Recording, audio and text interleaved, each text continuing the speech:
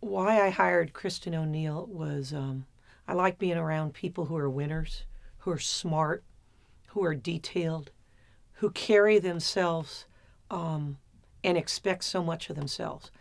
And the thing when you meet Kristen, this is, and I've told her this before, is she's really so sweet. And she really is. She has a great personality. She's cheerful.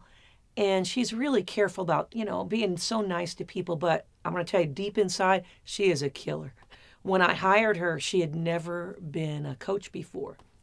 And so her learning curve was amazing because she is smart and detailed and a winner. And to see where she's come from to where she is now, I am so impressed. And there's no doubt that our success as a program is she's have a really big hand in everything that we've done.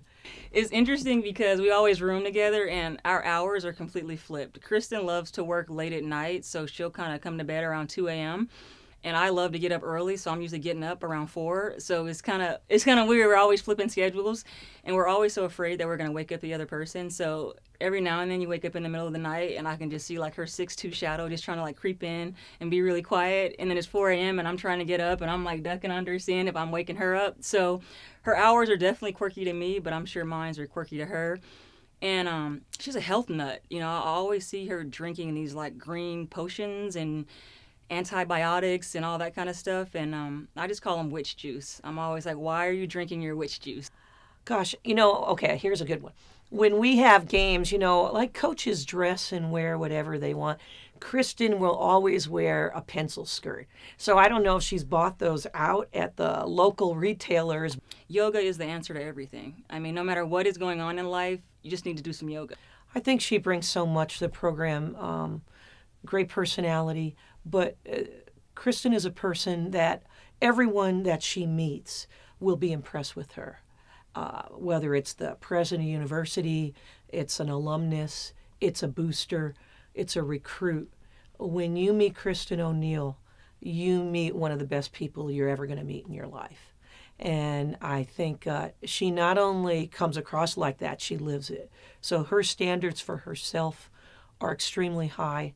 I can tell you whatever she's in charge of, it will be at the highest standard. And that's the best way I can say it with Kristen. She absolutely expects the best of herself. And so anyone she's involved with, the staff, that's what she brings. Well, I think Kristen's been here since day one, and I think anytime you're with something from the start, you have a certain investment that others can't understand. She's also very much a perfectionist, and I think, she wants everything done the correct way every single time, and if you don't, you'll start over and you'll do it again.